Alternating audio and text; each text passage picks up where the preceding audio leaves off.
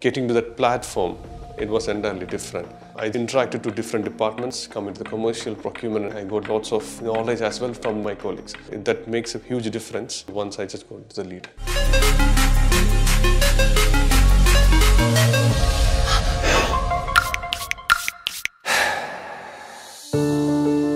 I first came across Sulfikkar probably around 2015.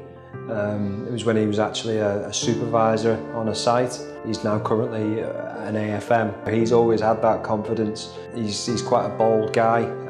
He can make decisions and have the confidence to take those decisions, which is a great quality. He approached me with full energy and saying that, "Sir, I want you to be the mentor."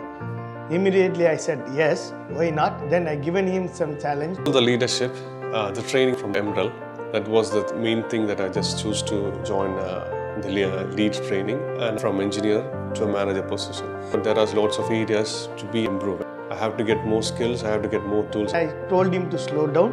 That is the first step I given my mentoring session. Listen to others, understand what they are saying. I would describe him as just like a rough diamond, someone who had abilities but just needed polishing around the edges. He was a technical guy.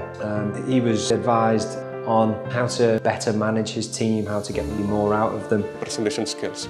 I was poor in presentation, in my speech, how I give a presentation slide. But when I came to lead, I just got assistance and guide what I should do and how I should do it. Being a good, strong technical candidate doesn't necessarily mean that you are going to be a good leader. So that's something that's definitely improved in Sulfikkar, his leadership qualities. During this 1.5 year journey, I found he was slowly changing. He was listening to people. He was come across very well with other team. Sulfikkar changed a lot.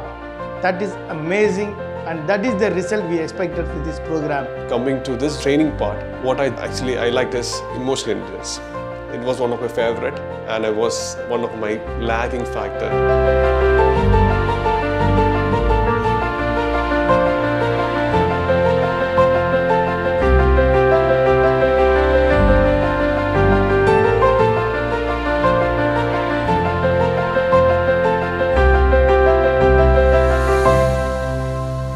2020 was a big surprise. We were not prepared at all. We have to support the team as well as we have to support the family. I learned and used empathy to get the staff to know their requirements, give the basic needs. He brought his team together, explained the team what is our scope of work, what is expected from the client, and then targeted the particular project, and he succeeded in that.